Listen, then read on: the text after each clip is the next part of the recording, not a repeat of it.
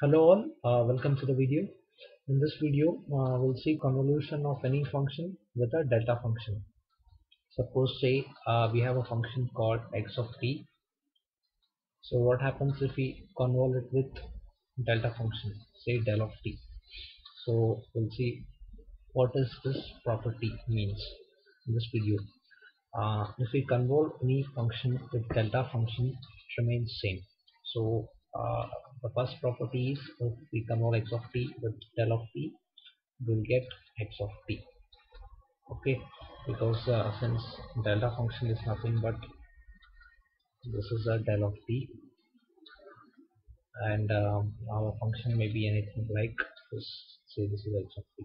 So if we convolve x of t with del of t, it is just a identity factor. So x of t convolved with x of del of t will remain same. The signal will retain its original what is the shape. Okay, and also we can generalize this. So if x of t is convolved with time shifted delta function, then our original signal also will shift by same amount, x of t minus t naught. So x of t convolved with del of t minus t naught is equal to x of t minus t naught. And the third property is say x of t convolved with k del of t. This will be k times x of t. So this k is a scaling factor where k is equal to scaling factor.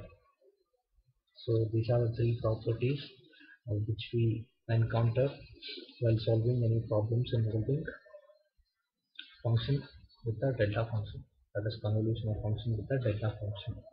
So we'll see one example which makes use of all these properties.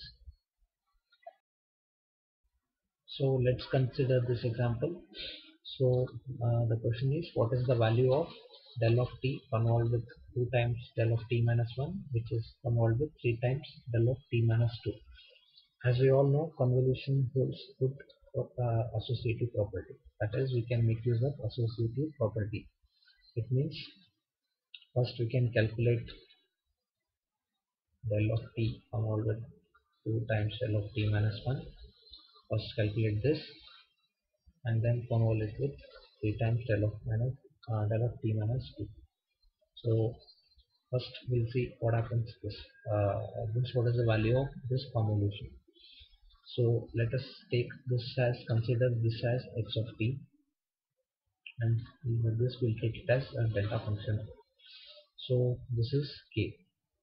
So x of t convolved with k times del of t minus 1 is equal to, first we'll retain the k factor here. So x of t convolved with del of t minus 1 will be x of t minus 1. But here our x of t is equal to del of t, right? So what is the value? So this will be 2 times del of t minus 1. Okay, so we got this value here. So next what we'll do, we'll convert this 2 times del of t minus 1 into 3 times del of t minus 2. So this will be, first multiply the k factor, this will be 6, and then make this as x of t, and we'll treat this as a delta function itself, like the delta function only time shifted. So what happens if we convolve x of t with time shifted delta function? Say we'll generalize this. X of t del of t minus convolved with del of t minus t naught is equal to x of t minus t naught. Okay, here t naught is 2, this is t naught.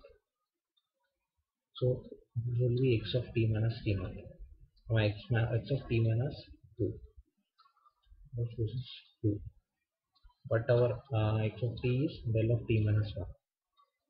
So it will be del of t minus 1 minus 2, because x of t is del of t minus 1.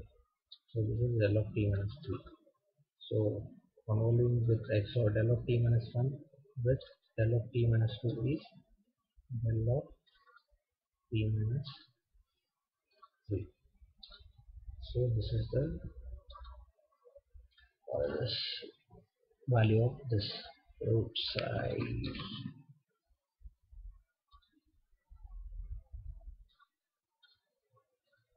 So this is 6 of del of t minus 3.